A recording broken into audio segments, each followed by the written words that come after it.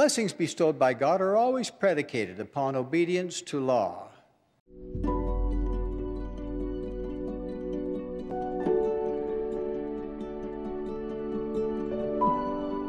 At heart, would it be fair to say you're a researcher, a scientist? I want to know what the laws are. There we are. If I can know the laws, then I can get the blessings.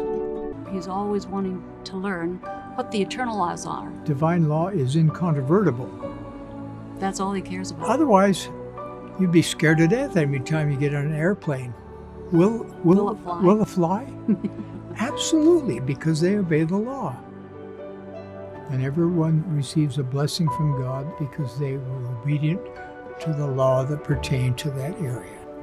Our job is to teach people about these eternal laws. They're called commandments, but they are just as true as the law of lift, the law of gravity, the law that governs the heartbeat.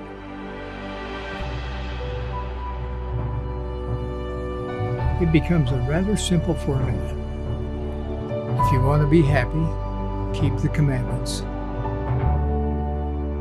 Wise mothers and fathers will teach members of their family how to make personal decisions based upon divine law.